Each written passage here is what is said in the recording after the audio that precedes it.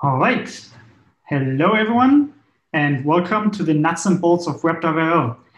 I'm excited to have you all here for this workshop, and I'm really looking forward for the next 2 hours learning everything about WebdriverIO and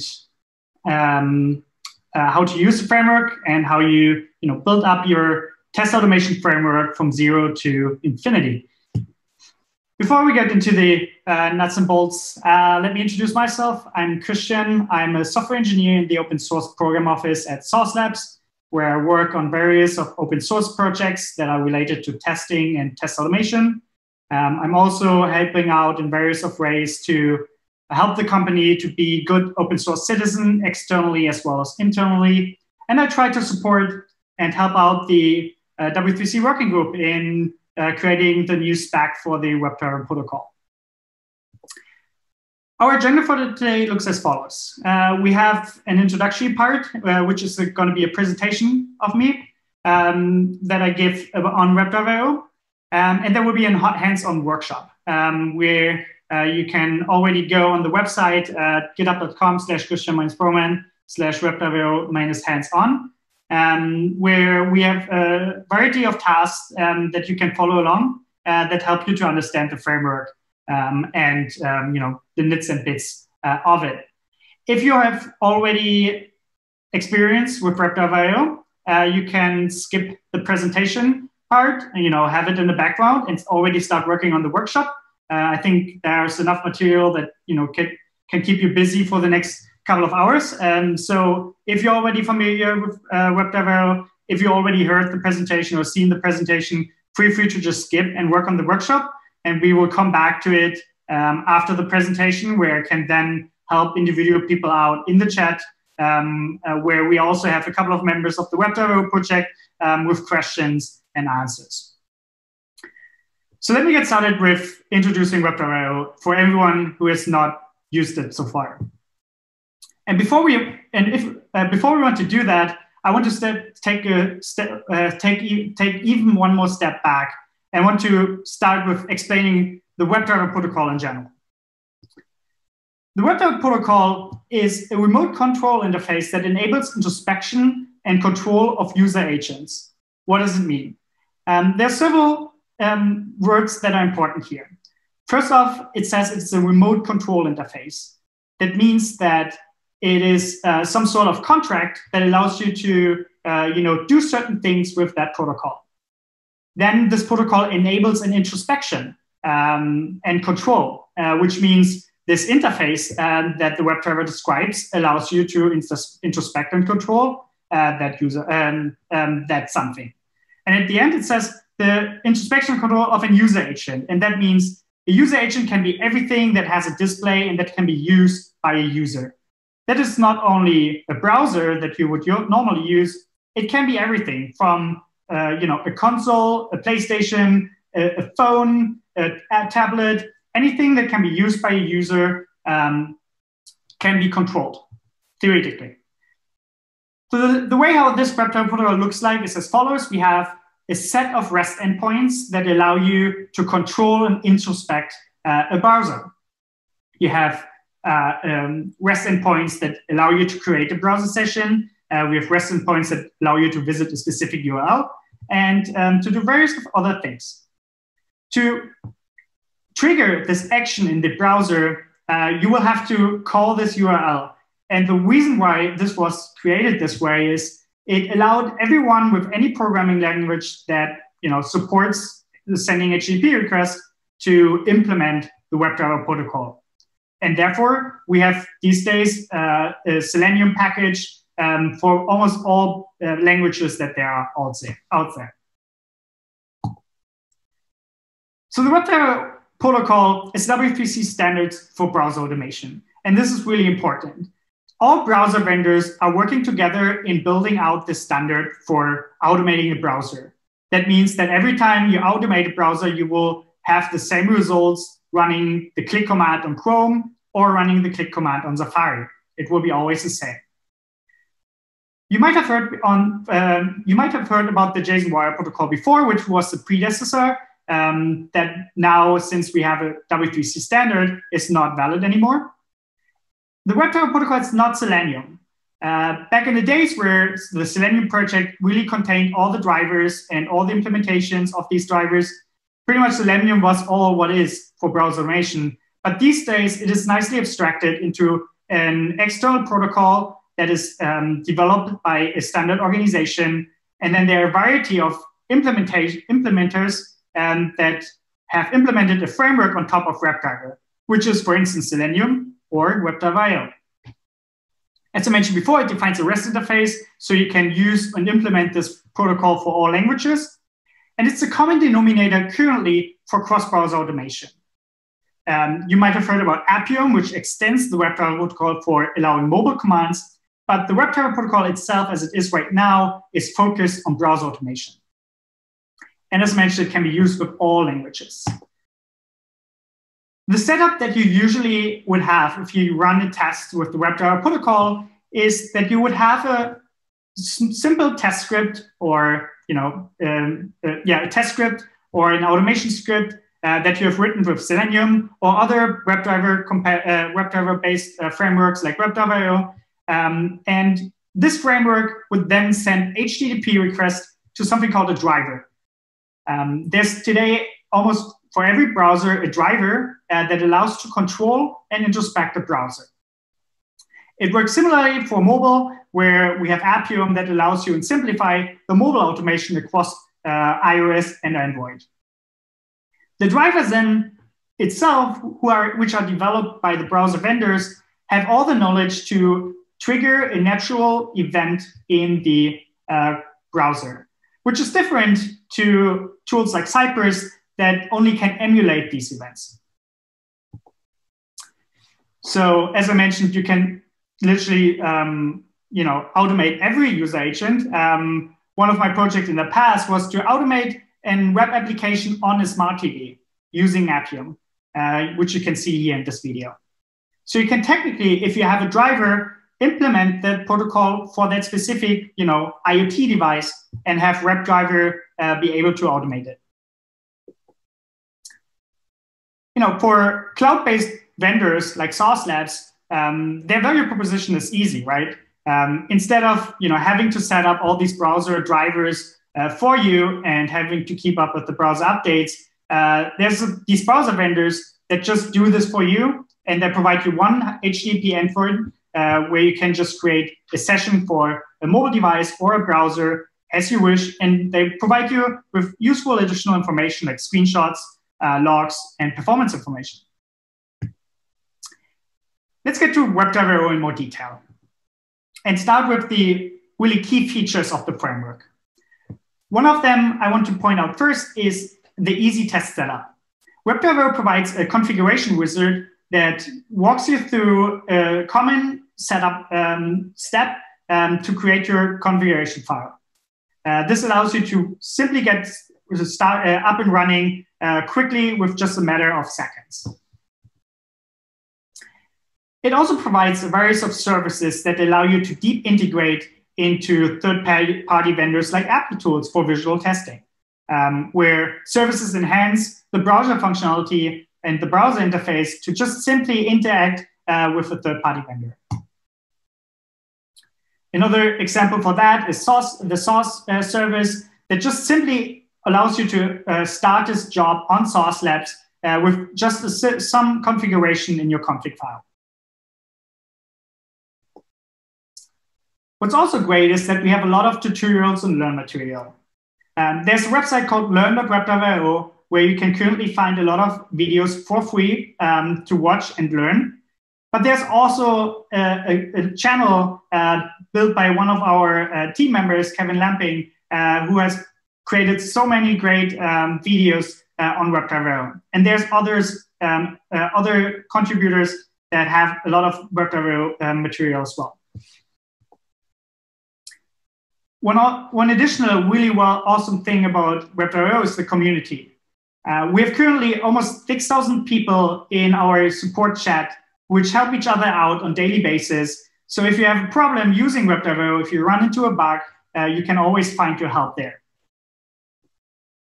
And last but not least, WebdriverIO as a project is not owned by a company. It's owned by the OpenJS Foundation. that allows us to, this foundation helps us to, scale the project in a healthy manner, get new collaborators on board, and, work together with projects like Node.js, Webpack, Express, or AMP to commonly improve ourselves throughout the projects. WebdriverIO can essentially be used in 3 different modes. There is the bare metal mode, I would call it, the standalone mode, and the WebdriverIO test runner mode. The reason behind these 3 different layers is because we wanted to make automating a browser or mobile device as modular as possible. With the bare metal mode that you can use with the WebDriver NPM package, you pretty much get direct access to the WebDriver protocol. It exposes all the methods that the WebDriver protocol provides as an interface, and allows you to just use the protocol in a programmable fashion. The standalone mode then enhances that functionality by creating a bunch of commands on top of it that help you to do simple interaction and common testing interactions with your application on the test.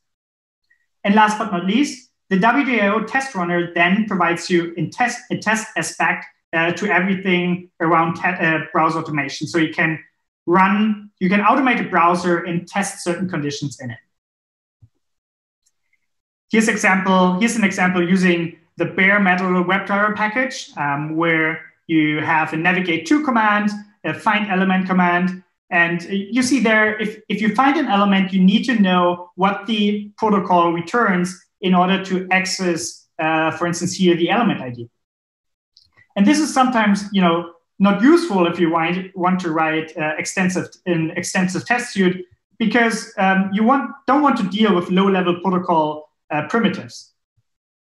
But this WebDriver protocol, this WebDriver package definitely helps you if you want to build a new framework that looks a little bit different than WebdriverIO for your community. There are examples like Spectron, who is a test framework for Electron that has used this capability. The WebdriverIO project, as I mentioned before, makes interacting with the browser a little bit more easier. As you can see here, the commands are a little bit more shorter, and there's something like an element object where you have to fetch an element to explicitly call element-specific commands on it. And then last but not least, there's a test runner mode where you can run WebdriverIO commands in a test context, where you have an it block that allows you to assert the amount of elements that you find on the page, or where you can receive a text of a certain element and assert against that. Since version 6, we now have a custom assertion library that is built on top of expect. So you already have an assertion library integrated and ready to use. To get started with the WebdriverIO test runner, which I think is the common usage of the WebDriver framework, is by installing the WebdriverIO CLI package, which brings you all the capabilities in your command line interface. We have a config command that helps you to configure a WebdriverIO config file. We allow you to install services and reporters into your config file automatically. We have a REPL functionality and, of course, a run command that allows you to run a test suite. Everything around the WebdriverIO test runner goes with the config file that you use to run your test specs. This config file exposes all configurations and options for your specific test run. These configurations can include things like the specs that you want to run, which specs you want to include, the concurrency that you want to run your test in, the capabilities that you want to run your test in, and all these things. It is really important if you build out a large test suite that you have multiple configuration files for different environments. For your development workflow, you want to specifically run just one browser like Chrome to make sure that your end-to-end test pass. But for staging or production tests, you might want to tweak that configuration a little bit so you run it on more browser to get more coverage. And the really best case scenario that you can do is you create a common WebdriverIO config file and you enhance that config file in a new config file. As you can see here, I have a WebdriverIO source.config file, which I use for my staging and production tests, where I run multiple capabilities and where I include the source service, which I don't need for development purposes. Test frameworks that are supported with WebdriverIO are Mocker, Cucumber, Jasmine, and Jest. Jest has a little asterisk in there because we don't have Jest integrated itself, but the tests that you run with Jasmine and our assertion library look like Jest's tests.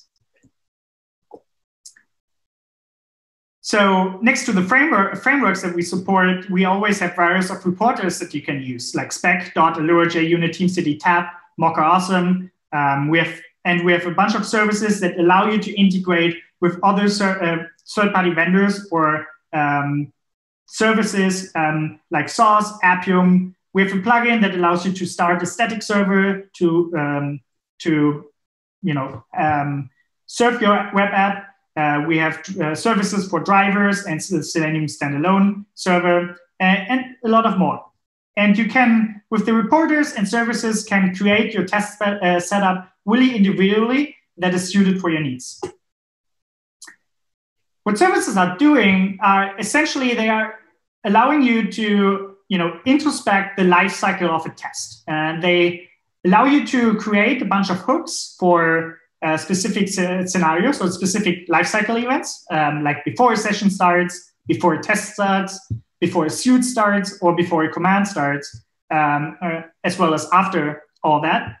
And it allows you to do asynchronous operation on top of it. That allows us to start servers or start a MySQL database if we need to, whenever we need it. And this is really a nice way to encapsulate configurations and encapsulate complexity out of the configuration file, which makes it really plug and playable. A lot of these services already exist on NPM, and there's a big community that creates services for you. But you can also create your custom services along the way. As an example, I want to look into the WebdriverIO DevTools service, which I really like, because it allows you to run Chrome DevTools protocol commands while running tests on Chrome. And the way how it works is you have a WebDriver session as normal using the Chrome driver binary. And at the same time, with that service, you can run a CDP command and, for instance, listen to network logs or do various other things that the Chrome DevTools protocol provides you. And for that, I want to show an example. So you see here my IDE, hopefully. And I have an example in the directory where I have a test that enables the network. It runs a CDP command to enable the network interface in Chrome DevTools. And then it literally just listens to events that is happening in Chrome. So what I do here is I open the Google website, and at the same time, I listen to whatever requests have been loaded. And you can see here nicely, the first two commands are based on the Chrome DevTools protocol, while the second is the WebDriver protocol. And they can nicely work together. So let me get up my console. Yeah, 1 second. Oh no, yeah. Well, this way we do it. There we go. So now I'm having open my terminal.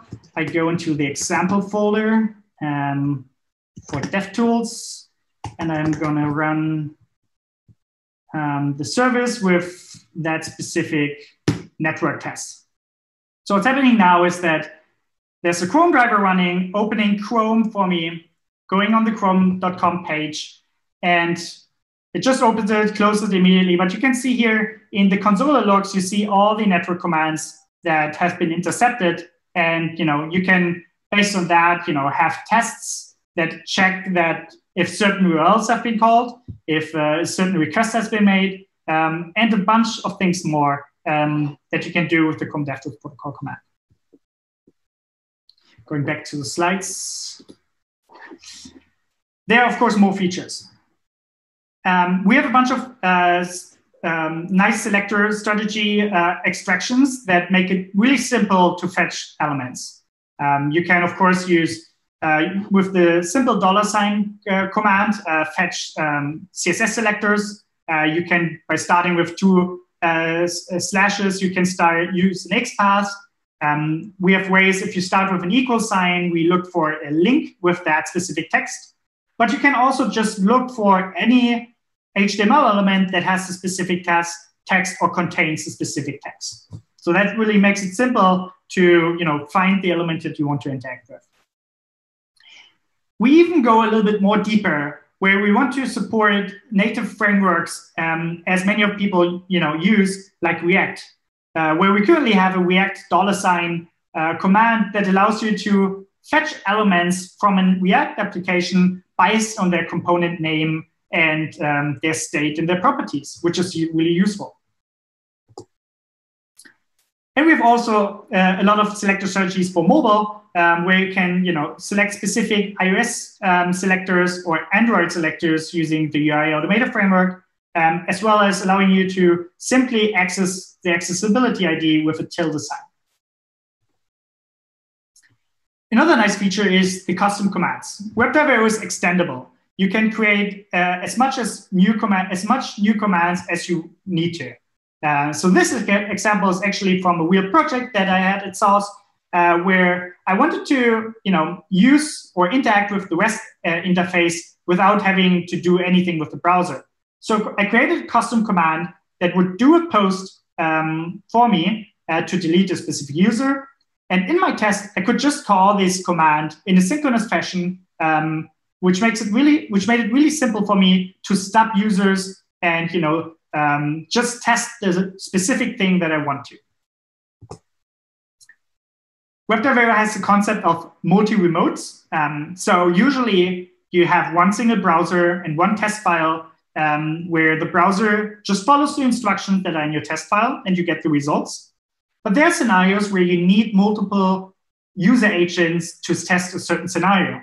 If you have applications that have a chat application, or if you want to test a WebRTC application where you need 2 parties to actually work with the app, you can use the multi-remote test. And that allows you to control multiple environments at the same time in one single test.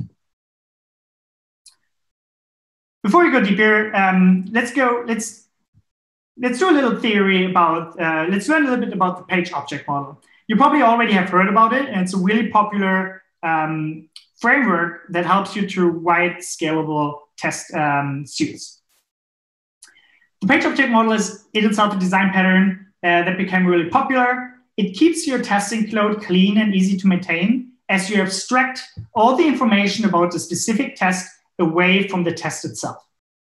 And that makes it really easy to extend functionality to a specific page and keep the test clean and reusable. So in an ideal world where you, let's say, just redesign the complete page, all you need to do is to change the selectors and some methods of the page object model, and your tests can stay the same. This really helps you to scale out your test files and make your test itself less brittle. Here's an example of how you can use the page object model in WebdriverIO using JavaScript's getter functionalities, which would then return an element, and functions to do certain interactions with the page. This results in a really clean test where you essentially just interact with the page object model instead of selectors or specific elements in itself. Right, a demo is more worth than 1,000 words. So let's jump into a couple of demos that I've prepared that show what WebdriverIO is capable of. And let's start with multi-remote. Going back into my IDE, I have an example folder for multi-remote where I want to test a chat application that is demonstrating Socket.io. And in this test, which I run with 2 Chrome browsers, I have the ability to call a certain command, like opening the website with on both browser at the same time, or just run a command on one browser at a time, as you can see here. And this allows me to, log in both of the parties and enter the username and allow one browser to interact with the message of the other browsers. So you'll see that we log into the Socket.io chat and someone will say, hey, my name is Edgar. And the other message tries to find out who that person is and will say, hello, other person, how are you today? So if we run this, then test chat, we will see that there are 2 browsers spinning up. One is browser A, one is browser B. It says, hey, what's up? My name is Edgar. And the browser B say, hello, Edgar. How are you today? Another example, as I mentioned, is the WebRTC example, which I have here, where I set in some Chrome options to fake the media stream. And then I just open an WebRTC channel and see how that looks like. So again, 2 browsers spin up. For my test, they join a random channel. And that's about it. Going back to the slides, the next demo is performance testing. Last year, I really worked into how we can integrate performance testing that you have, for instance, with Lighthouse or webpagetest.org into an actual automation script. And for that, we have built a service, the DevTools service I mentioned before, which has these capabilities now. So you can call a command called enable page performance audits, and it will automatically throttle the CPU and the network for you to kind of emulate a mobile device. And with that, you can create, you can receive performance metrics like first meaningful paint, first interactive, or the speed index, or test the overall performance score. The DevTools service here uses Lighthouse under the hood to get you all these metrics. So let's test it out. We should open our test page. It needs to be booted first. Oh, it's already there. Perfect. So we cannot just go and say, go into DevTools folder back and run the chat that we have with metrics. So what happens here now is that it opens a browser with mobile capabilities. So the page load is much slower because it's running on a regular 3G connection. And now it does a performance, it captures the performance of that page and allows me to assert against it. So as you can see here, without me doing anything, the first meaningful paint was at 3.7 seconds, and I expected it to be less than 3 seconds. The same with first interactive. And this made my overall performance score to 78%, which I expected to be at least above 92. So this allows you to integrate performance, Lighthouse performance scores into your automation test.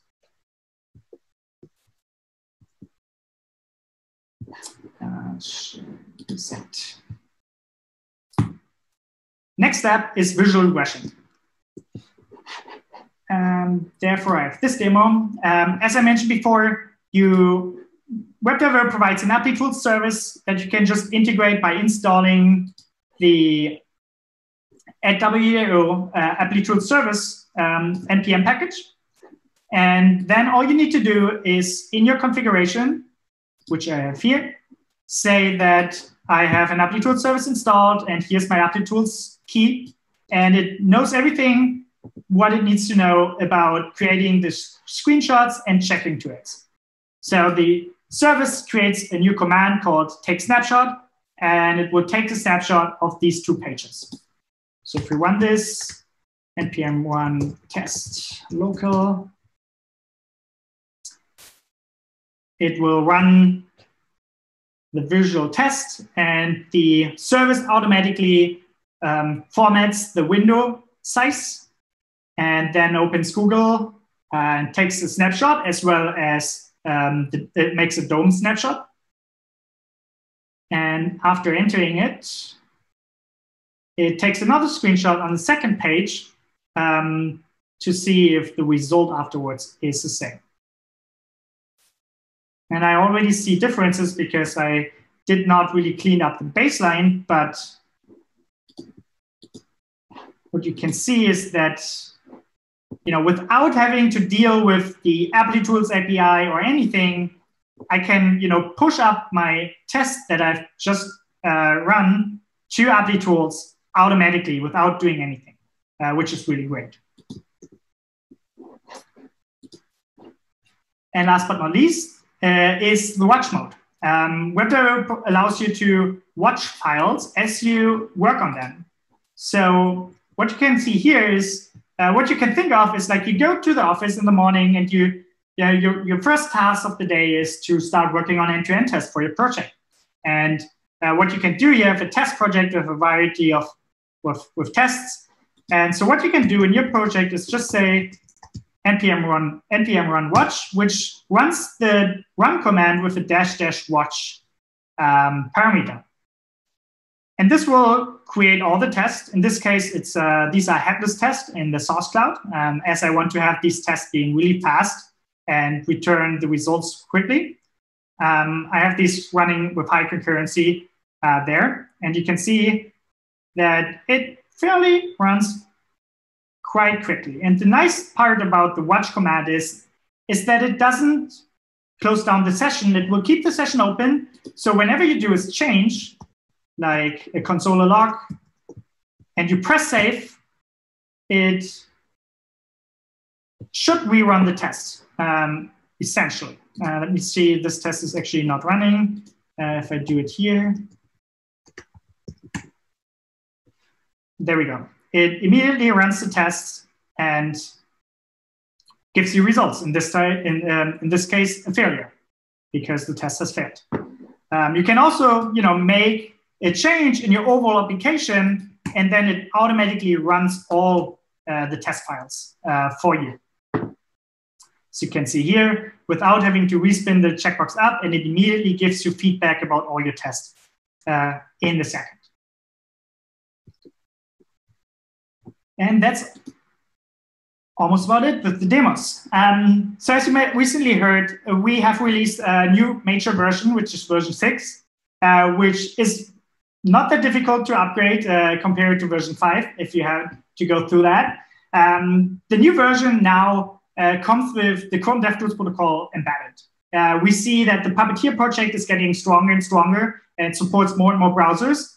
So with that, we want to leverage on that.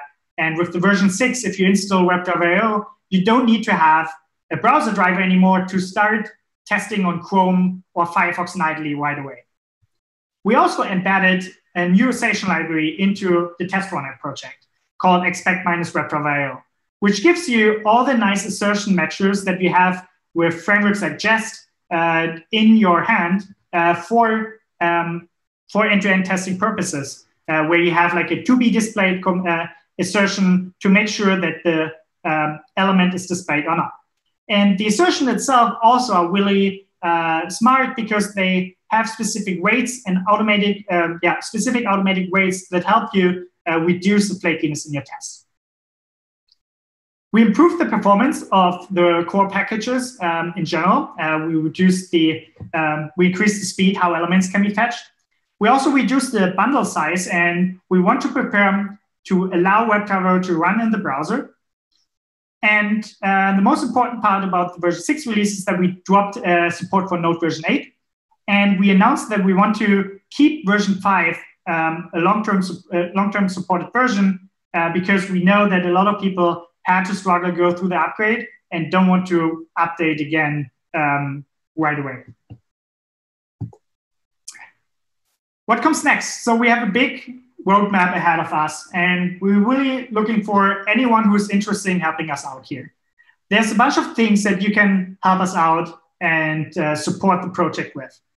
We are planning to build a fiddle application for WebdriverIO where you can share your test snippets with other people and allow that to run in that fiddle application.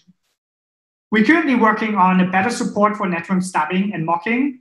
You find the proposals for these features on GitHub, and they are already really exciting. One of the great things that we want to do is we want to allow to make snapshots of the network request so we can easily check if the right network request has been made or not.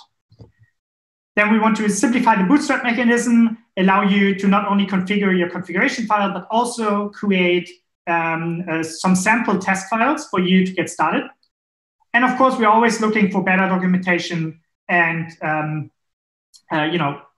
examples for everyone to easier get started with WebdriverIO.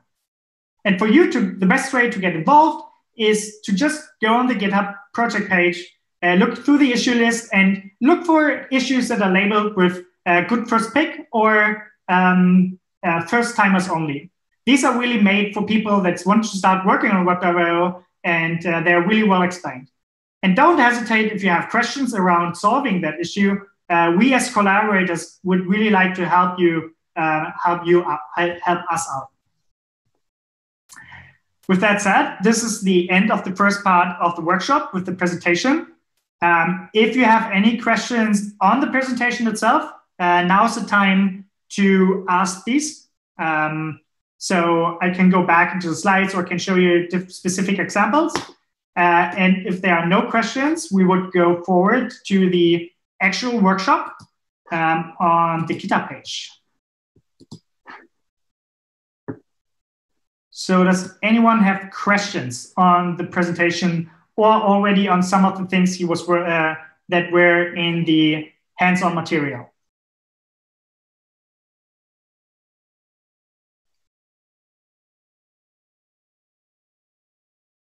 I see there's so far no questions. So if you have questions, feel free to just write them down in the chat. We have a bunch of people watching the chat, and they can help you out, and I can show them specific things if they are unclear.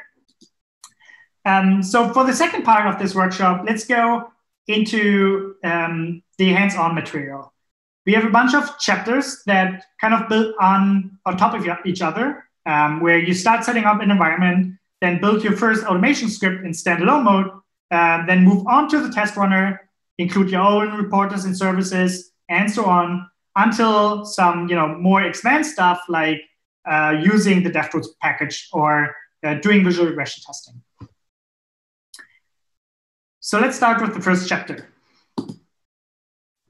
The objective here is to get an environment running where you can use WebdriverIO. So for that, of course, you need Node.js installed. I would recommend to create a new repository that we can do. Let me make this bigger and move this over.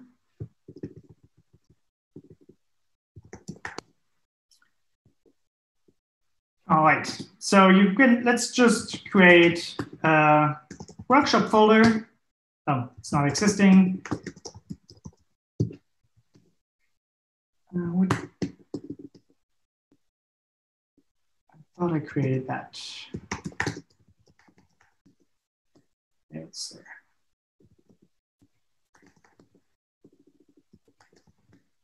There we go. So what you need to do with the first chapter is to get a driver from one of the from the Chrome driver page, from the Edge driver page, whatever browser you prefer. Start the driver and run a WebdriverIO script. So let me work through this. So we need the driver essentially in the first place because WebDriver pretty much just defines certain endpoints that you can call or certain commands that you can call with your framework, and it leaves it up to the driver to actually execute that action in the browser. And this driver, which is developed by the browser vendors, the browser vendors itself, they know exactly how to make this certain action happen. So this way, we go to the download page of the Chrome driver project, and we load the latest Chrome driver version for whatever Chrome you have installed. And you just unpack it, unzip it, and you move it into your path. If you have Mac, make it globally available so it's easy for you to run it from every browser, from every environment, directory where you're in. So I have the Chrome driver command available for me by just extracting Chrome driver and moving them in one of the directories where I keep all my custom binary files. So I have here binary files for Helm, for Gecko driver, for Tiller, and for Chrome driver. So I have Chrome driver version 86. And so all I need to do is to start Chrome driver with a custom port, let's say standard on 444, which is not existing. There we go. Oh, this port is already used by something else, which I will clear up. There we go. So now WebdriverIO is running, Chrome driver is running on port 4444. And I create now a second console that I want to use to write my WebdriverIO script. There we go. So I go into my workshop again, and I install WebdriverIO.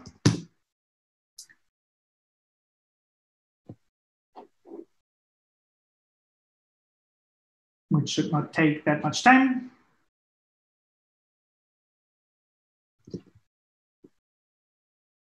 And again, always, if you have questions through the workshop in other chapters, feel free to just put them in the chat, and I can help you out. So here we have a workshop. We have installed WebdriverIO. Let's write a simple script. Actually, use my IDE here for. So have a new file called index or test.js, where I import WebdriverIO by saying remote, by getting the remote property. You can create the same session with multi-remote by just using the multi-remote property or function. So then I write an asynchronous function because I want to, a self-invoking asynchronous function because I want to use async await for creating for running all the commands. So here I say my browser awaits a remote session. Nope, that's wrong. Awaits a remote session. And as you can see here, we have TypeScript support, or we have general typing support if you use VS Code and similar IDEs, but WebDriver also comes with TypeScript support definitions, so you can use TypeScript if you want to. So my capabilities are, since I have Chrome driver running, it should be Chrome. So I can say Chrome, and that's all I need to create a remote session on my local machine. Then I can go ahead and say browser.url, and I always like to use the json.org page as my guinea pig. And then I can say log me the title of that page. And at the end, return with delete session. There we go. That should do the trick. As you can see here, this is a self-invoking asynchronous function. So I initiate the function and immediately call it. And it's in asynchronous context, so I can use the wait in it. And if everything goes right, I can call the test.js file. And it now uses Chrome driver to open json.org really quickly and close it again. There we go.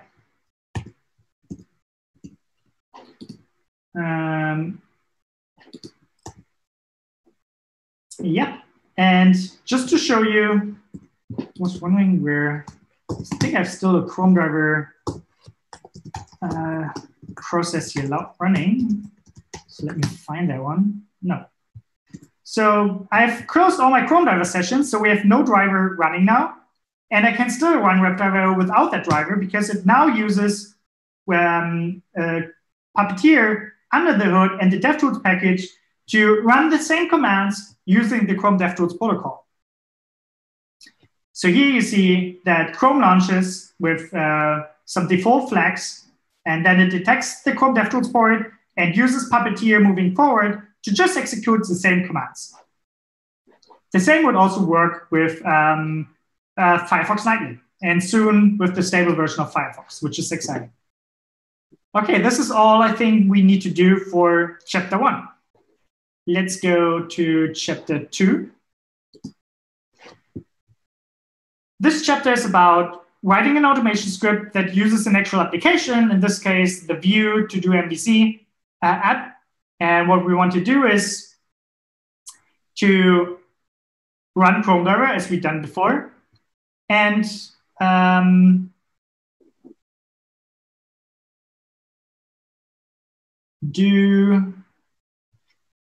create 3 items. Yeah, enter 3 items into the to-do list, mark a second item as complete, and print out the amount of items left. So let's work on this. We can reuse our existing script here. So what we do is we want to go to the to-do MVC app. Then let's do this.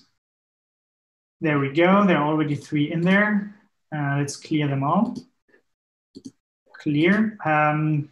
Actually, what are the items? I like to use the DevTools application to just find the items for me. So in this case, it looks like we have a class to-do list, and it contains various of to-dos. So let's fetch these. Const items equals await browser $, which fetches multiple elements. The $1 fetches one element. The first one it finds. The $, fetches multiple elements.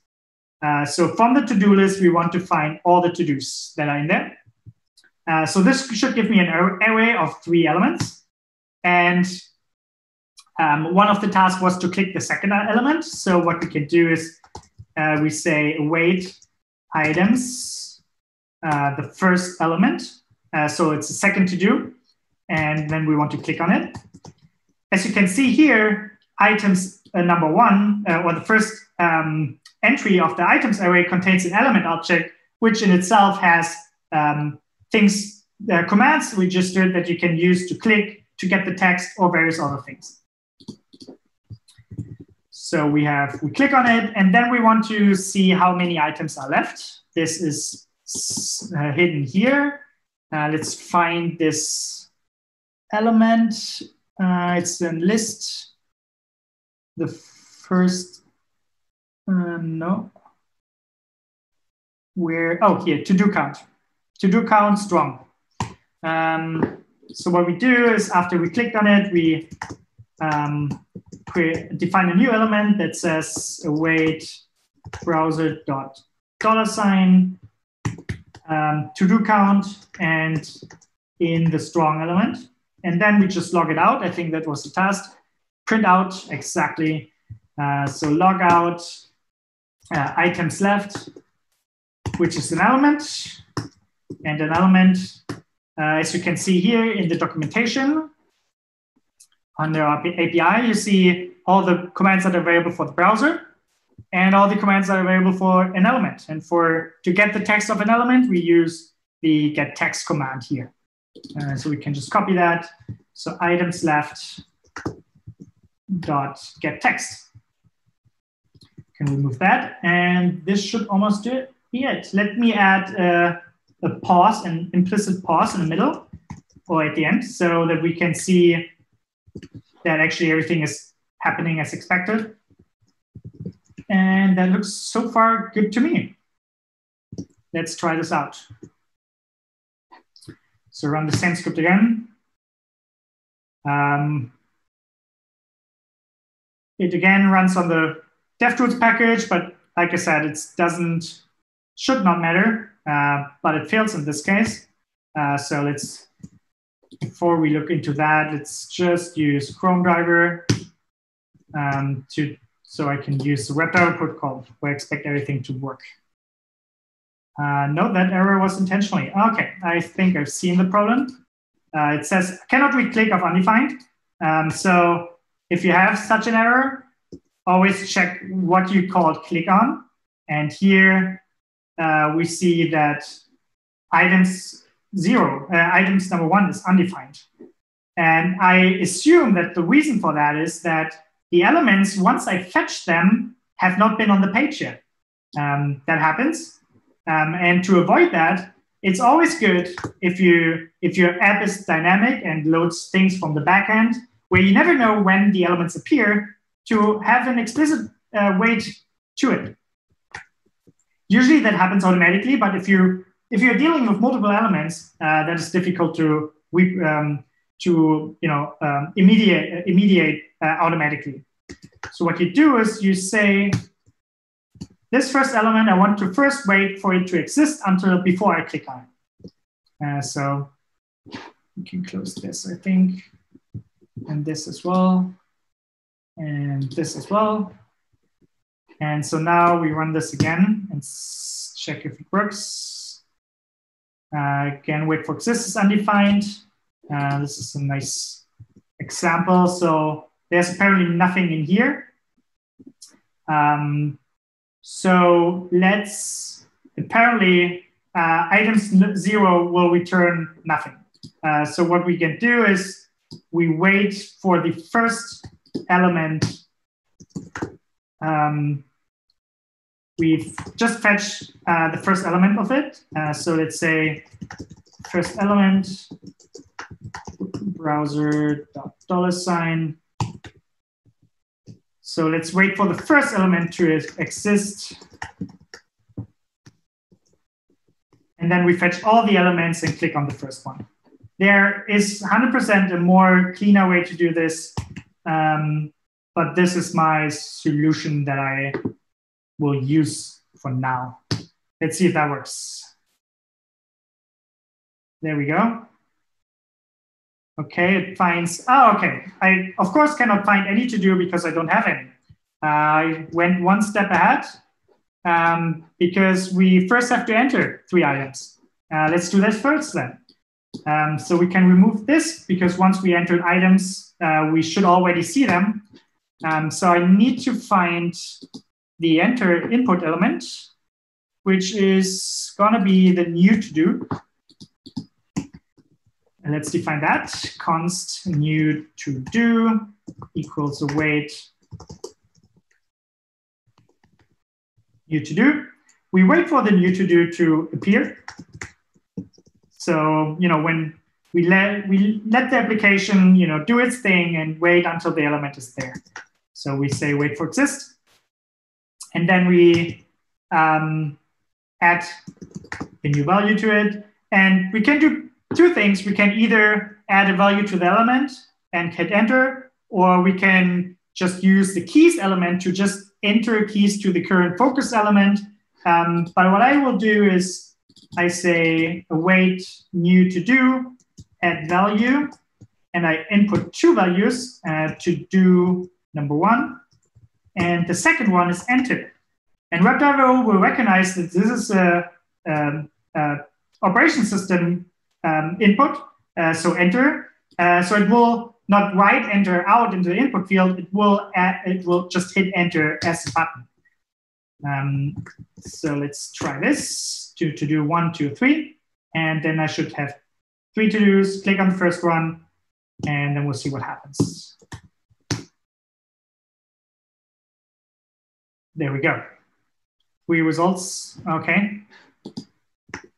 Let's do another wait. I'm sure why it did not wait, because I did a pause there. So it's always important. Every command is asynchronous, so you have to deal with async await if you use the standalone mode. If we later move to the WebdriverIO to the WebdriverIO test runner, we can all remove the async awaits because this is handled by the test runner. So let's run this again finally with the result. Adding 3 to-dos, clearing the second one up. Did not happen because I did not click on the button here on this check mark. So in the to-do, we have an input called toggle, which we need to click for that. So we accidentally clicked on the to-do, but clicking on the to-do will not change, will not mark it as complete. What we need to do is we need to find the toggle. So we say, find me the toggle within the first to-do. So we can chain element calls, and like here, so that we find elements that are within that element. So here I want to find an element with the class toggle within the first element of the to-do. And then toggle.click should do the trick. Let's see. There we go. And finally, it results in 2. And with that, we completed the second chapter. There are some additional things that you can do here. For instance, running the same using the DevTools package, or even better, modifying the local storage to insert already existing to-dos into the application. So with the Chrome DevTools command, you have access to the local storage, which is the reason why when I reload, I already have these items here. I can look into the DevTools to not memory, application, local storage, to-do MVC. You see here my to-dos that are stored in this local storage, and you can imitate and mock the local storage with the DevTools protocol. And running on the DevTools automation protocol, you have already access to these features. So you can try to run this and try it out for yourself and see if you can get this running without having to entering all 3 to-dos first. But we will move ahead. We have 1 hour left, half an hour left in this session to go to chapter 3. Does anyone has questions? I still see the quiet chat. Anyone can report his progress, where he is currently at?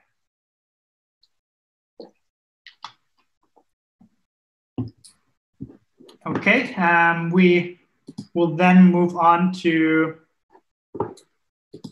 the third chapter, where we introduce WebdriverIO test runner. And for this chapter, we want to create a config file, a test directory for our end-to-end test files. We want to port the test.js code that we have to run in the test runner. We want to make the code asynchronous, synchronous, and remove all the async awaits, and use our embedded insertion library, and create a simple entry script for our NPM package. So let's do that. To get started with the WebdriverIO test runner, we need to install it. So the first thing we want to do is say npm install at WebdriverIO CLI. And this installs the CLI locally to our project. Make sure that you should always install your such a CLIs locally to avoid confusions with a probably global installed CLI tool that has the same name. So you can still access this WebdriverIO command with the npx helper. So if you call npx and WebdriverIO help, we get the latest version of the CLI and some documentation around it. So to create the config file now, all we need to do is to call npx WebdriverIO, and it will ask you, hey, you don't have a config file yet. Do you want to create one? And I say, of course. So for this chapter, all we need to do is just testing everything on my local machine. Running it on the cloud vendor will come in a later chapter. So we say, I want to test on my local machine. I like Mocker to run my test in. I want to run my test synchronous. My tests are located in test stacks and so on. I currently don't have Babel or currently don't use TypeScript, so we can skip the compiler part. I want to use the spec reporter, but there, as you can see, various of other reporters that you can use. I want to use the Chrome driver service, so I can get rid of this Chrome driver, and WebdriverIO takes care of on creating the Chrome driver for me and start creating this Chrome driver instance for me. So my base URL is still the same, the to-do MVC app. And it now installs all the packages that are necessary for this specific setup for me, which is good. And it automatically adds it to the package.json.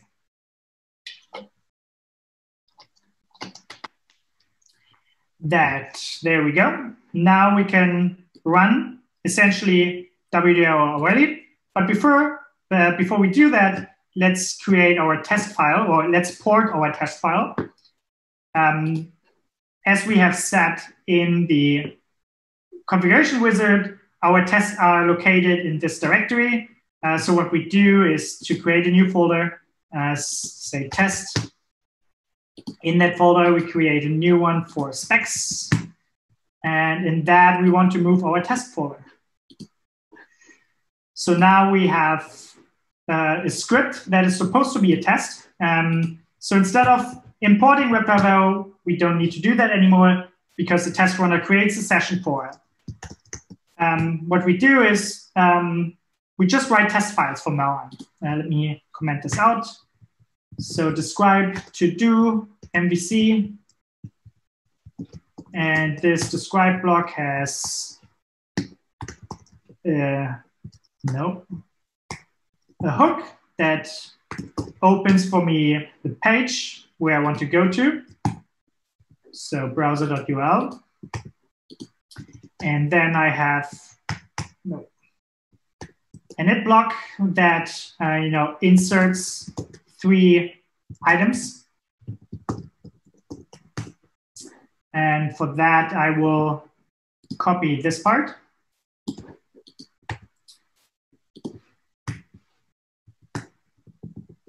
So the advantage now is that the Chrome test runner by default runs the commands synchronous. It uses the fibers package to plug into the node internals to make the promise calls of every command a synchronous call, which you should not do for any other reason than that. For testing, it's not important that the event loop stays still for a while because you're essentially testing and don't have a lot of user load. But you should not do that for serving web applications or any other Node.js applications. So we can remove the wait for the commands. We can also move the browser dot for every $ command that we write, because this $ command is global now as well.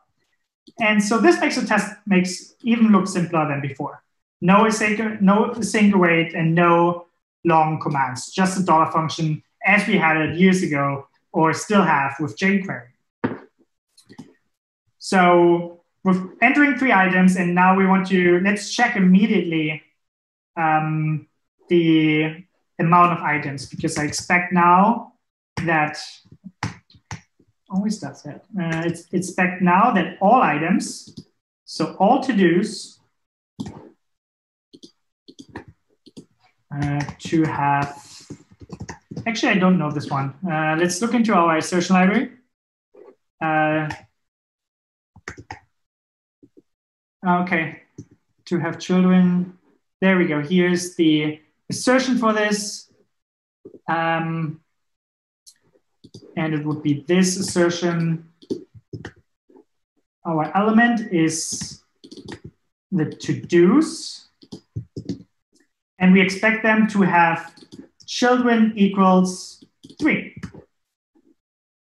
So let's write this part of the test. We have our config file. It has my capability Chrome. It has my base URL. So by having a base URL, I don't need to write this URL anymore. I can just say slash. It sets some timeouts. It has its Chrome driver as a service set up. We use Mocker. We have a spec reporter, and a bunch of other hooks that we can also use as part of the config file. All right, I think we have all we need to give it the first spin. So all we need to do now is calling npx WDIO again, and by default, without any command, it runs the spec that you have. And fails okay, let's just write this down. Interesting. That fails. Expected string to receive function. Interesting. Okay, it points to my tests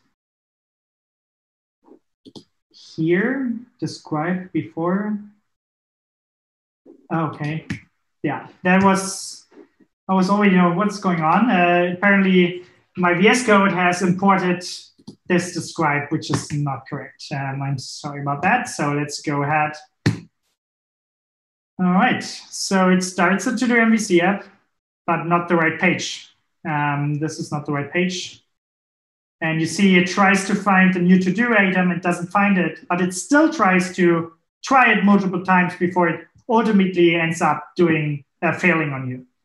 So actually, here you just see one command, but what happens in reality is that if the element is not being found, it tries it multiple times. We also wait for it here in the second line, so this happens anyway. Let's see what our base URL is. It's this one. So essentially, this should work. I see it, because it concatenates the path is. We should, I think, write it with a dot. Otherwise, we will start with the to-do MVC base page.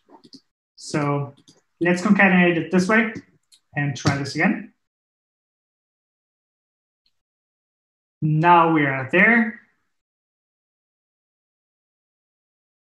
I think that's it's failing because okay, it waits for 3. Serializes the same string. Okay. Let me see what we got back. It could not find the elements. So let's go back into the code. So this should be equal 3. I guess we just modify this and say the length of all these elements should be 3. I guess this way of asserting or matching the amount of elements doesn't work. So just say dot length to be 3. And this should hopefully work. There we go. Now we can rewrite the rest of the steps, and we can say our second test is to mark the second item as complete. And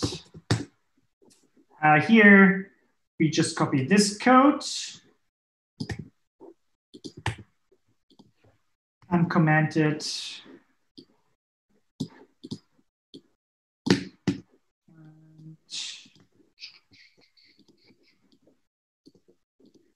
So again, we remove the weights from it.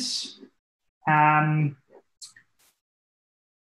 so we have all items. We find the first item and click on that item. That still works like this.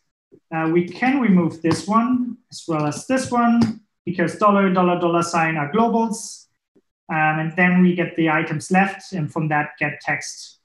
We should, out of this, we make an assertion.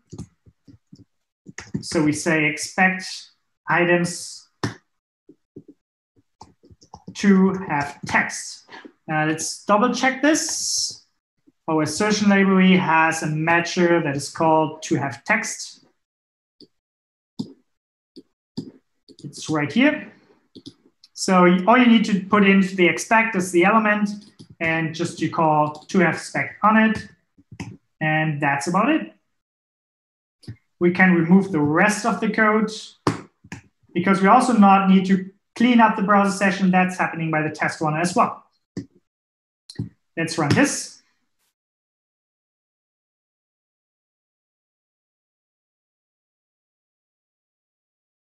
Okay, that was my bad. We have to expect items left to have text too. Because right before we checked if it has no text, we want to make sure that the text says two. There we go, and there we go. But as you can see before, it tried to fetch the text of the element. We go back.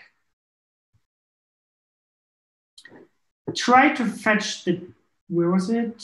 No, one more. Yeah, so it tried to fetch the text of the element multiple times. And this is part of the advantage of using the WebdriverIO assertion library. It has these retries in the assertions, so which will remove the flakiness of your test if your elements, if your element shows up later, or if the re-rendering of the element takes a bit of time. Okay, with that, we completed chapter 3. I think there's also an additional step for it, but I think so far it looks good. And we can move on to chapter 4. Before that, I will have a look into the chat. It seems it's still really very quiet there. We have still 35 minutes to go. So let's just continue. Again, if you have questions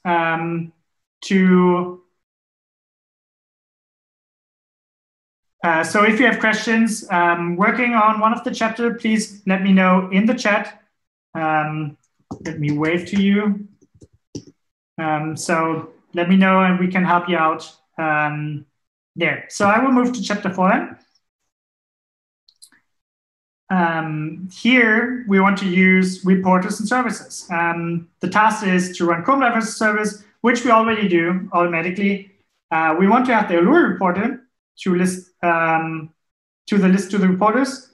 Then we want to use the Allure CLI to generate the on-complete hook, to report in the on-complete hook, and we want to report the Chrome driver logs into the logs directory, which is important if we want to figure out what's going on in Chrome driver and see where Chrome driver struggled to fetch elements and so on. So okay, let's first add the Allure reporter to our reporters list. What we do for that, what we need to do is, as I mentioned before, we have an install command that allows you to install all the reporters. And one of them is the Allure reporter. So we can just copy this out. npx.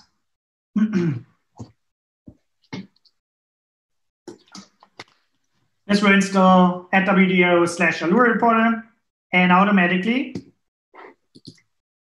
adds that Allure reporter to our reporters list, which is nice. So there we go. And we want to use the Allure CLI to generate the Allure report in the on-complete hook. So the Allure reporter just captures the information from the test. To get the actual Allure HTML page, we need to do a little bit more. So for that, we should look into the docs. And the docs have some information about the output here, which we can, I just will take this one to set a specific output tier.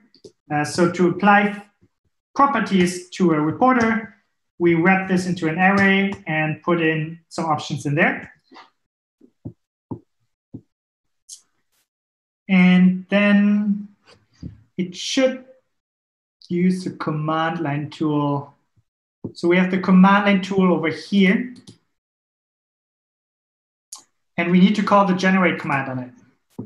As you can see here. Let's skip that for now. Let's skip that task for now and just run this first. What was the other task? Oh yeah, the Chrome driver logs into the logs directory. So let's check into the Chrome driver documentation. What we have here. And for Chrome driver, we want to have our output here somewhere else. So let's check the services. Here's Chrome driver defined, and we want to apply configurations on it.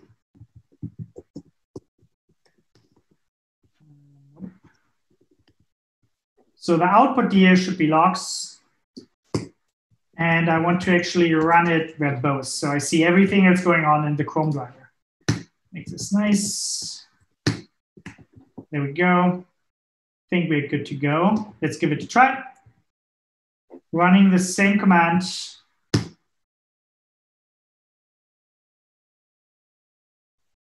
You see the standard out is already much more as before. We see all the WebDriver commands as well as the Chrome DevTools command that the Chrome driver is sending to Chrome. So let's see what we got. We now have an Allure results with all the information from the test. And to generate in the logs, we have also the Chrome driver logs, so that the thing that we saw in the standard out, we also have it now here. So we can exactly see when, for instance, the Chrome driver navigated to a specific page using the Chrome DevTools command page navigate.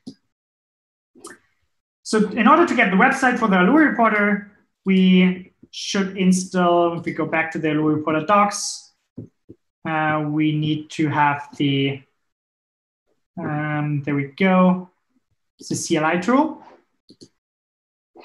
So the CLI tool should be this. We install it, but without the -G.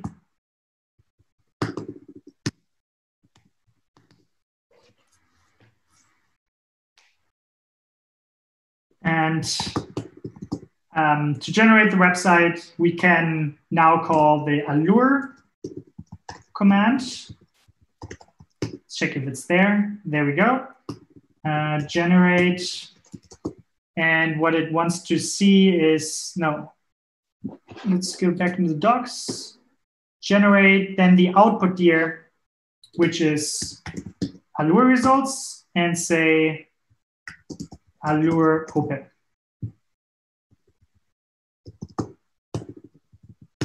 Let's see what that does. Generates the Allure results and serves the Allure HTML report in my browser. So here we can now go through the suits. We have the before all hook, the insert 3 items test, and the mark second item as complete, where we now see all the commands with their requests and responses. We also get screenshots if we want to. The Allure documentation says where you can add custom things using the Allure reporter. You can also import it in your test to do specific things and enhance your reporting to it.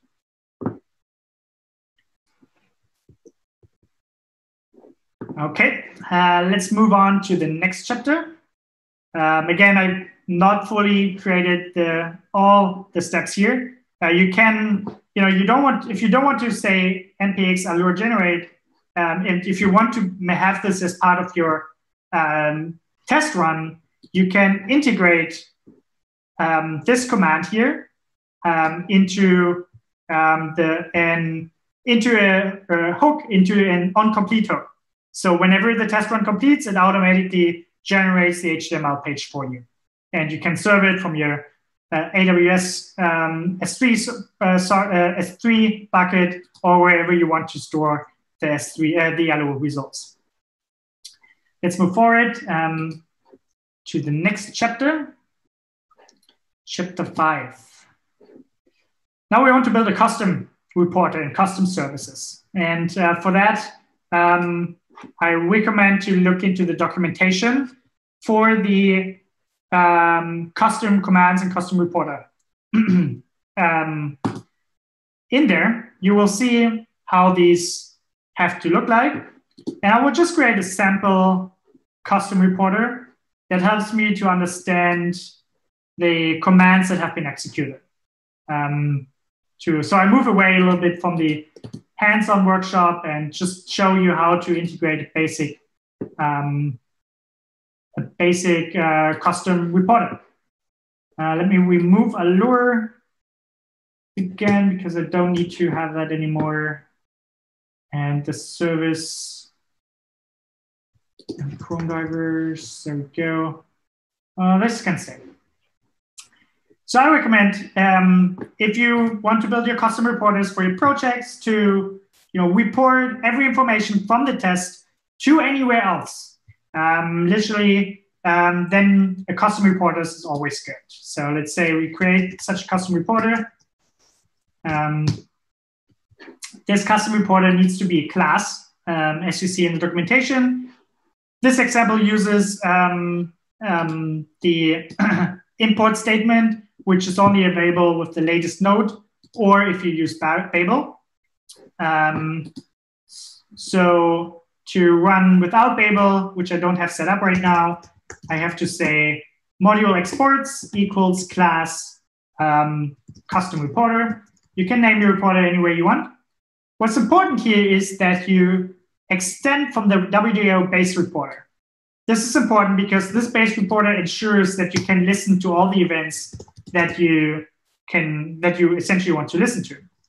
So you import that base reporter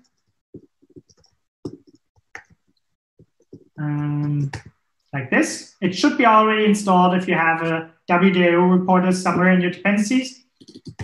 And then you can extend from it. And this gives you the ability to, just listen immediately on these events.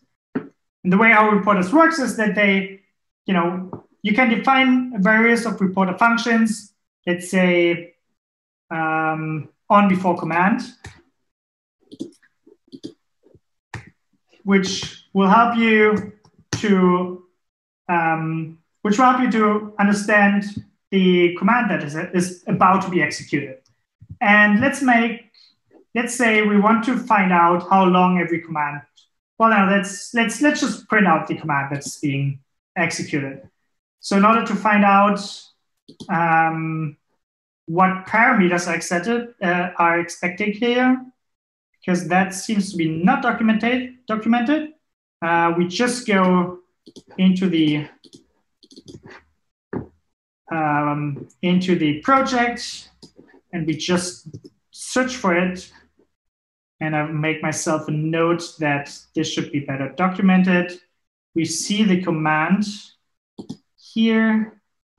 If you use TypeScript, you would have already gotten this type support, so I would not have to check. But in this case, the command contains a method, an endpoint, a body, and a CID. So I'm just interested for the method.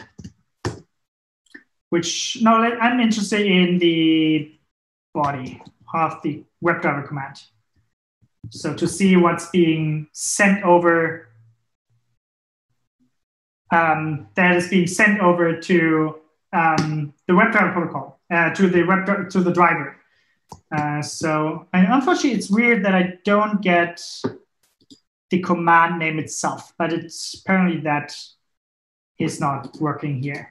So let's then just print out the body and integrate it to the spec. So I just got a message in the chat, can you use WebdriverIO services in standalone mode? That's unfortunately not possible because the test runner has all the logic to connect the reporters to these events and emit these events. This is unfortunately not possible for WebdriverIO if you use it in standalone mode. So if you write tests with reporters and services, always use the WDA standalone.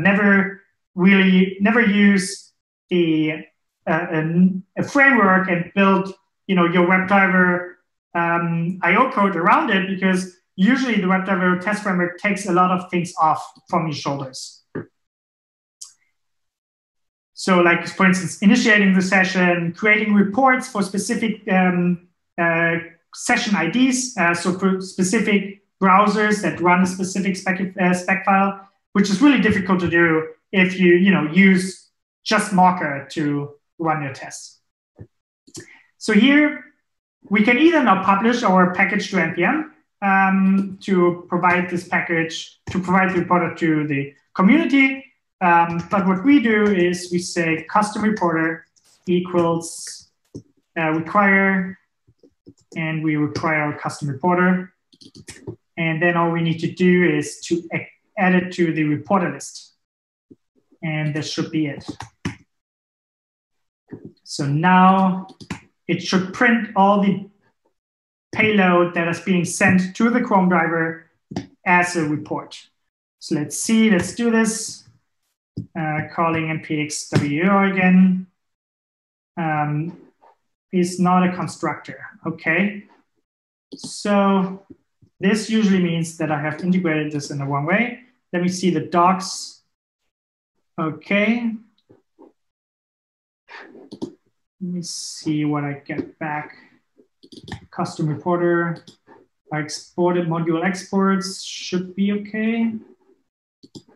Now, this is a good thing about live coding and usually never works out. So this should be the class. There we go, custom reporter. Let's just, for the sake of it, this should be actually enough. I don't have any options. It should find that. We can also just try something else in a second. Let's just see what custom reporter is. Maybe I've exported incorrectly. So let's see. Class extends. Oh, okay, yeah, I know what. So the WDA reporter is exported as a default. So if I use require, I need to set require at WDA reporter.default. So I can remove this. And this is about it. Now let's try it out. Okay, we have a lot of logs there that are not good. So let's say, we say here it's silent. And we say the output dir, is it defined here? We have an output dir for Chrome driver, but not for WebdriverIO. So let's set this dir name. So output setting output dir to the current directory will create WDIO logs instead of clustering your CLI, your terminal. So now it's all a little bit cleaner, and we see all the payloads that happen from the reporter. And you see it's just a console log. If we now want to connect this information to the reporter, then we can modify and say this dot write instead of console log. This will connect the information to the reporter output instead of just printing it out to the terminal. So if you want to put all your logs into a file, you can only do this by using the write command. So the main reporter knows how to deal with this information. So now we have a spec reporter. Let's see, there was no config file created. Oh yeah, we have one config file here. The WDO00 custom reporter. What a great name. And we see all these objects here. I can make this a little bit nicer by saying, wait, doing this. Now it's better formatted.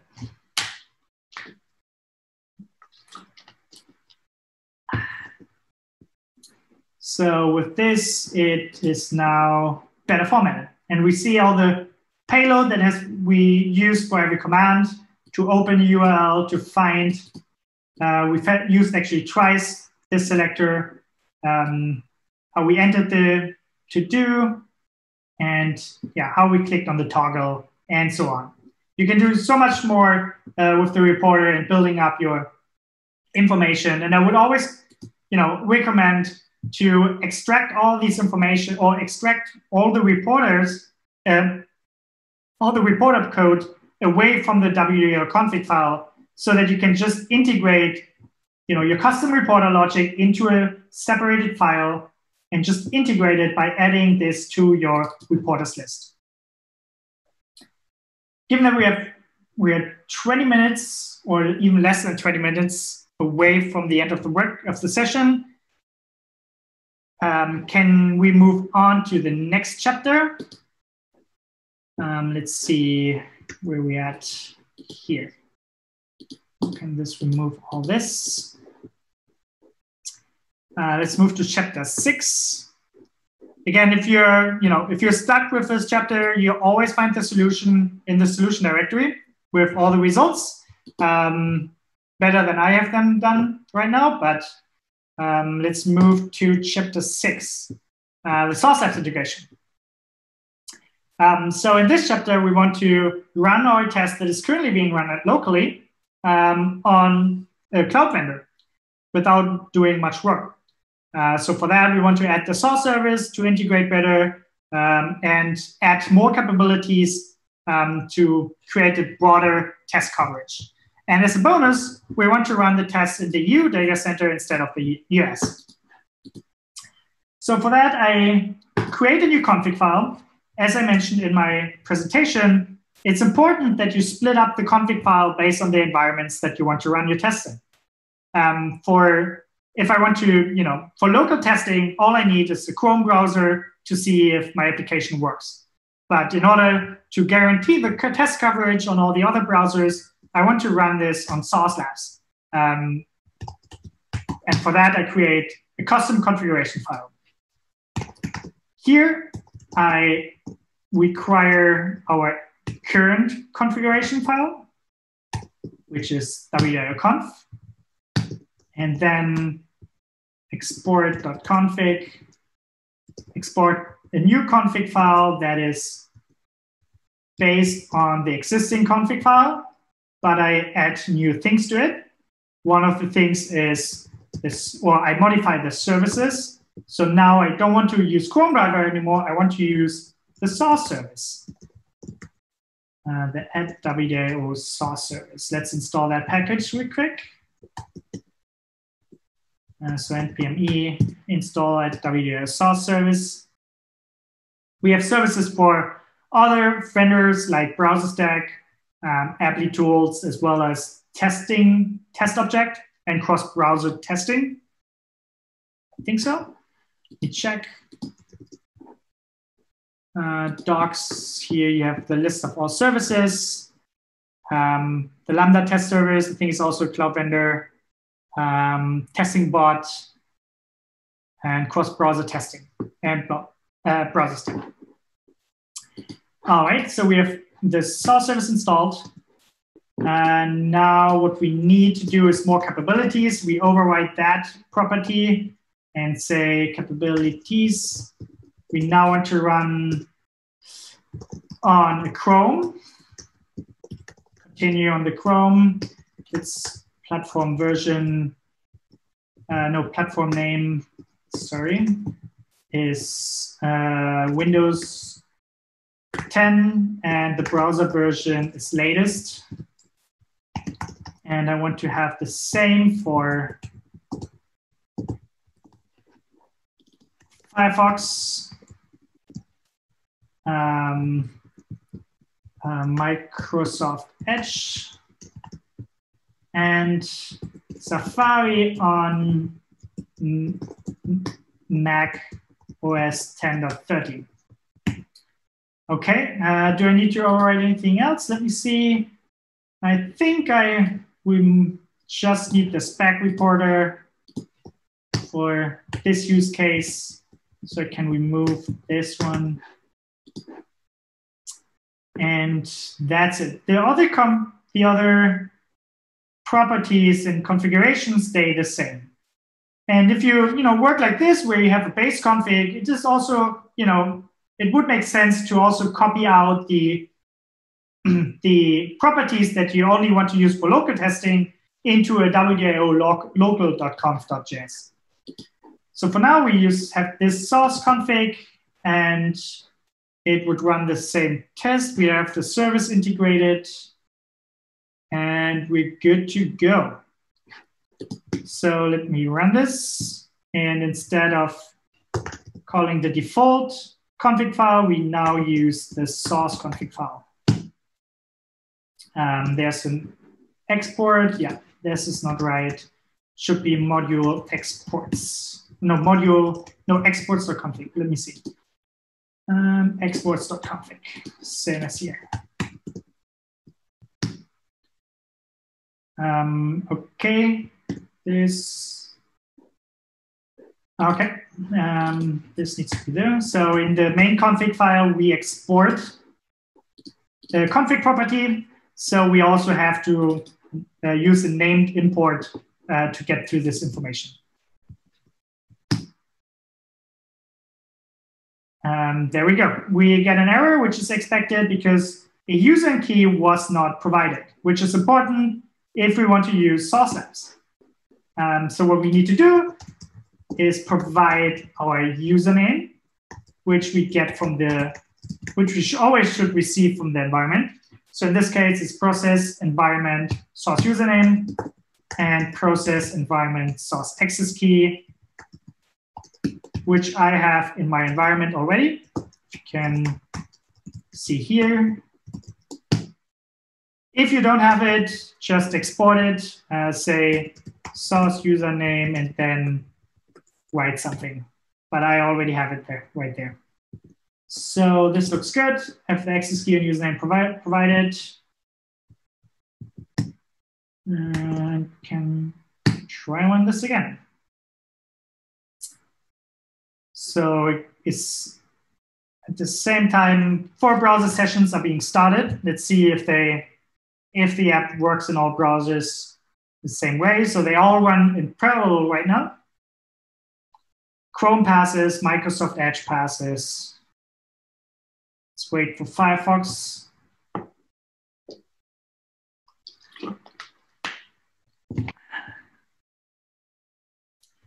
I honestly doubt that they will pass, but we will see.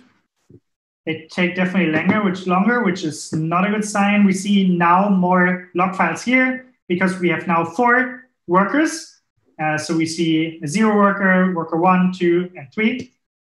And for worker 1, we can already see that the Firefox session is not being created for some reason. Windows 10. And for the second, we have also issues starting Safari on this machine on macOS. Maybe the environment is wrong. So let's look into the platform configurator and get the right capabilities. It's not always easy to get them right. So that's why we have this configurator. Let's see. So we want to use WebDriver on a PC for Firefox on Windows 10.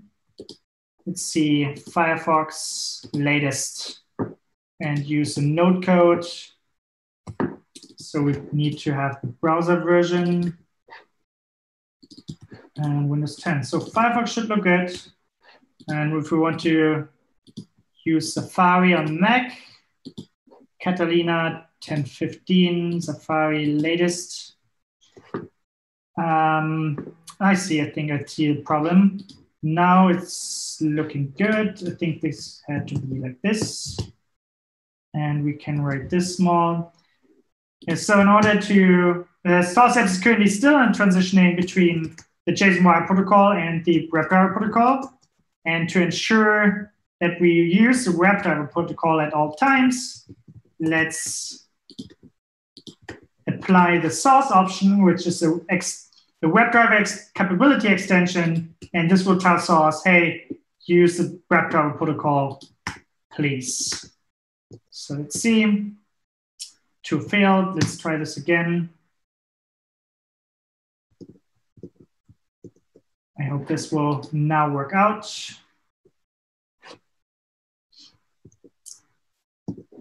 If not, I will wave my hands and leave it as is. So Firefox is starting, Chrome is already running, and we have also Safari now running, which is good.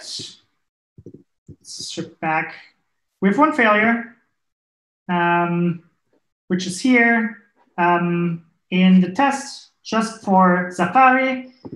We can now have a look into the job and see why this has been failed. Thanks to the spec report automatically detects if you run your tests on Source Labs. And if you do so, then it will print the job right there in the report. So now we can check what happened actually. And apparently there was no click happening, which is unfortunate, but something wrong with Safari. Could be either that Safari driver did not properly click on it, or the application apparently does not work in Safari, which I don't. But here we can check and see what's going on, where the browser is located. And we have all the logs at our hands. Another nice thing is with WebdriverIO, you can just switch the location of the data center by saying, I want to use the region, the EU region. Well, let's remove 2 of the capabilities. So by saying region EU, you automatically now run the test on the EU data center. We can also say to our service, hey, I want to run things on Source Connect. So I say source connect.true, and I want my tunnel identifier to be workshop. So just by configuring this, WebdriverIO and the service will do everything for you that needs to happen in order to download Source Connect now and to apply the tunnel identifier to the tunnel, as well as to all your capabilities that you use. So let's, taking a look at the chat, but let's move on. Let's run these 2 capabilities. And we can already see, if we look into the logs now, is this the right one?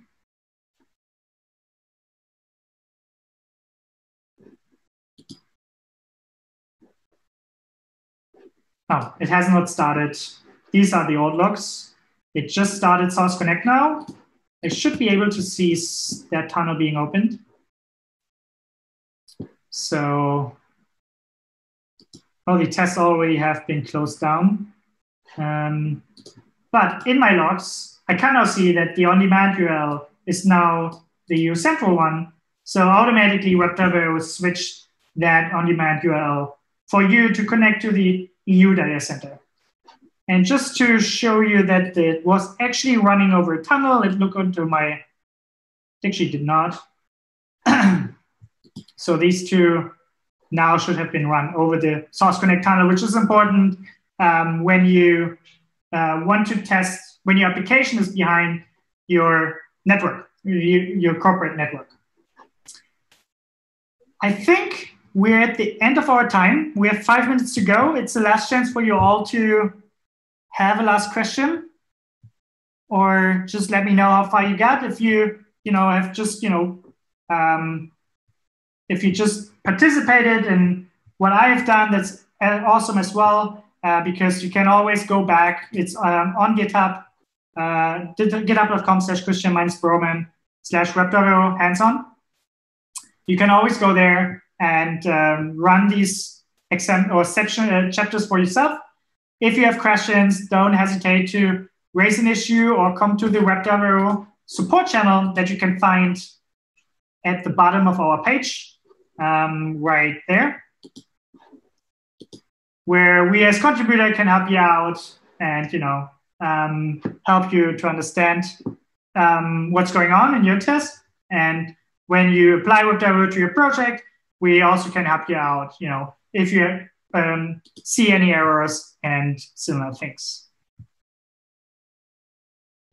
So again, last opportunity to ask questions on the workshop before we close the session or on the presentation.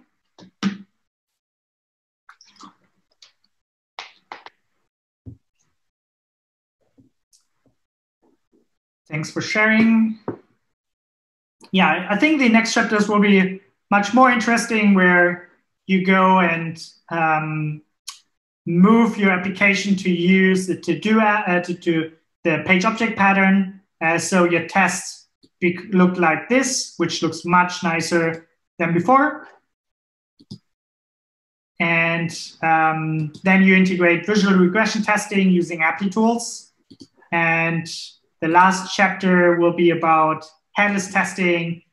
Can we see parallel execution? As we were already running this in parallel while we were running our tests on source apps, as well as, we can do it locally,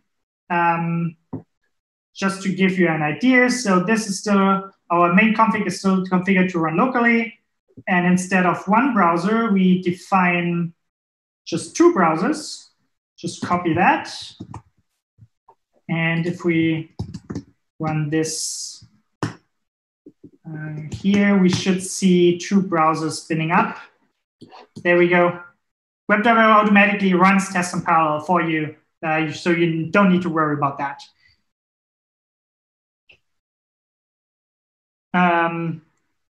The network mock service, I can go into that for the last 2 minutes. Looking at currently it's not that easy, to be honest, to use network modeling and stubbing. There is an example for that in the example directory, actually. So let's go into directory and go into examples, DevTools, and here you have an intercept. Actually, no, this is not using that. We have an intercept service that you can use. I think with the current one, it's not really possible to mock network requests. However, there is a proposal in place to implement that. And I'm super excited about this. I will show you that in a second. That allows you to network mocking. Go here. It will allow you to mock network requests with this new interface, with the network interface, where you can define a URL with a glob pattern, and you then just tell how it should return, if it return a custom response, or if it should be redirect to something, if it return once this stuff, this object, and then with the next request, it should return something else. It will be really flexible for you to mock network requests, and it will be supported in Chrome, Firefox Nightly, Microsoft Edge, as well as testing running things on Source Labs. So that will come up soon. That's what we're currently working on. And there's more. Just check out our issue list. If you want to help us contribute, find something in the roadmap, or I would recommend to just filter the issues to first timers only. And with that, we are out of time. And thank you so much for participating in the workshop. And I see you online.